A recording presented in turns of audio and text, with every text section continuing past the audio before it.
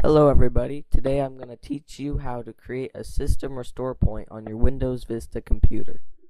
It's always a good idea to create a system restore point before installing a new program, as it may contain viruses that stop you from accessing your antivirus programs. To create a system restore point, first click Start, then click on All Programs.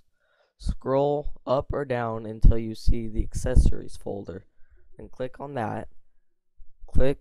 Go down and click on the System Tools folder, then click on System Restore.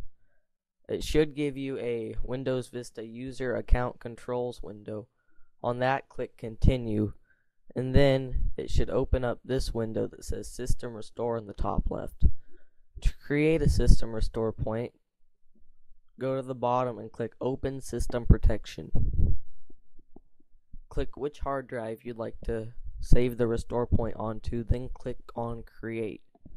It should open a window asking you to create a name for this point. I'll just call it To Be Safe. And here it'll create a system restore point. This may take a while, but it's definitely worth it. Thanks for watching this video tutorial. Hope to see you again soon.